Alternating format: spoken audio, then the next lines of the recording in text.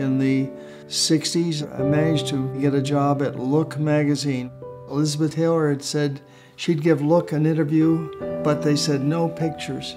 At the end of the interview, I went over to her and I said, "Elizabeth, my name is Douglas Kirkland, and I'm new with this magazine. Could you imagine what it would mean to me if you'd give me the opportunity to photograph you?" She thought for a moment and said, "Okay, come tomorrow night at 8:30. I did, and that was the beginning of my career as a celebrity photographer.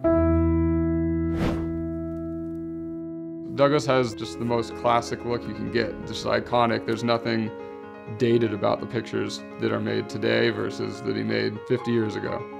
People frequently think I'm principally a celebrity photographer, and yes, I've done a lot of that, but you know what my favorite subject is? Photography itself.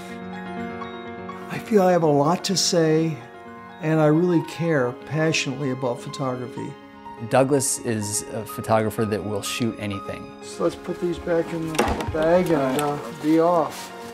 It's exciting, we got a shoot to do. He'll shoot a supermodel one day and the next day be photographing jewelry. I think that's one of the reasons why Douglas is where he is today, is because he's constantly working and he'll take every opportunity he can to take a picture.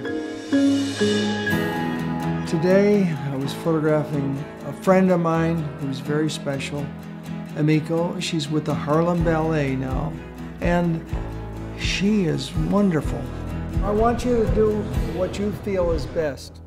She's going to be part of our Cincinnati show, and it will ship out tomorrow. 1, 2, 3, go.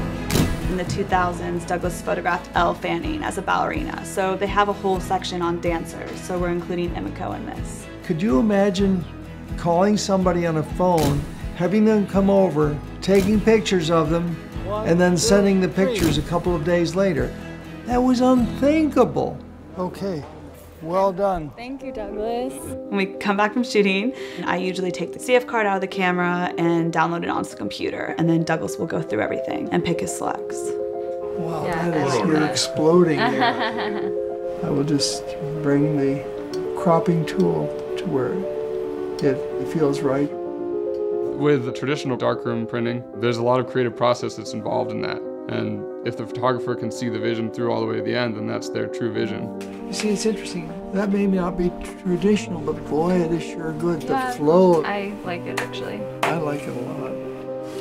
We're ready for printing, and we've got two 20 by 24s in the print and front office. The printer we're currently using is the Canon IPF 8400. It's a 44-inch printer. We sometimes print a lot. They'll all be great quality because we've set everything up, the profile, you know, the type of paper, and once you do that, you just click print. If you want to have longevity in your career, one is by doing books, and I've done many of those, and the other way is in making prints. It's pretty impressive, the workflow that we have today. I mean, just this morning you were on the photo shoot, shooting Emiko dancing, and they're going to be included in the show. The gallery requested photos like of Marilyn Monroe, Mick Jagger, Coco Chanel, so we have stuff from Douglas's early career up to the most recent. We also printed The Sound of Music today, which is a print we've had for a long time and printed over and over again. If you compare it to what we did today, it's very impressive to think about because we've had this one print, The Sound of Music, for so long and worked on it. We can get the same quality from a picture we took this morning and fed it through the same process, and it looks just as good as something we've been working on for years. This is done with a little pocket camera. What is it called? The S100.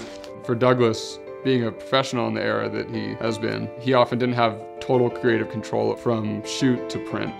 Douglas painted the picture of how much of a privilege it is for us to have printers that you can just get exactly what you want. A good picture is a good picture, but a good picture printed 6 feet wide is amazing. This doesn't look like it's done with a camera. We've made this about 3 times this size. There's a man in Texas got one, I think 20 feet long.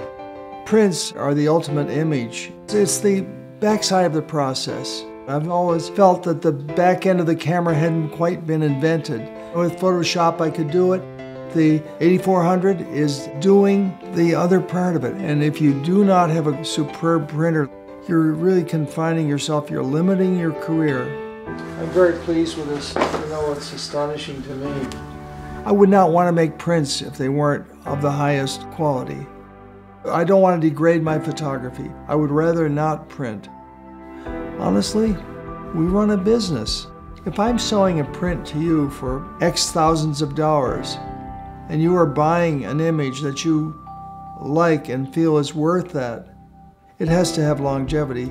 You can't have it bleach out within a year or two, and that's not going to happen with any product you create with the 8400. You know, photography is almost unlimited. Go further, push it. Your equipment can do it, and you can do it. That's the joy of photography, and that's what I breathe and live for. That is my life. That's Douglas Kirkland.